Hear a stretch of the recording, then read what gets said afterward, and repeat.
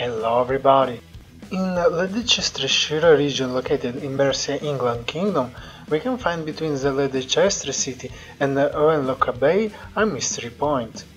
Once you will try to visit it, you will find out that it is a cursed area and you will receive the message that you have to search and destroy the source. In this location, to solve the mystery, you need to get on top of the house, and from the destroyed side of the roof you can notice something to shoot. Once you do so, you will stop the curse and receive a small amount of experience by doing so.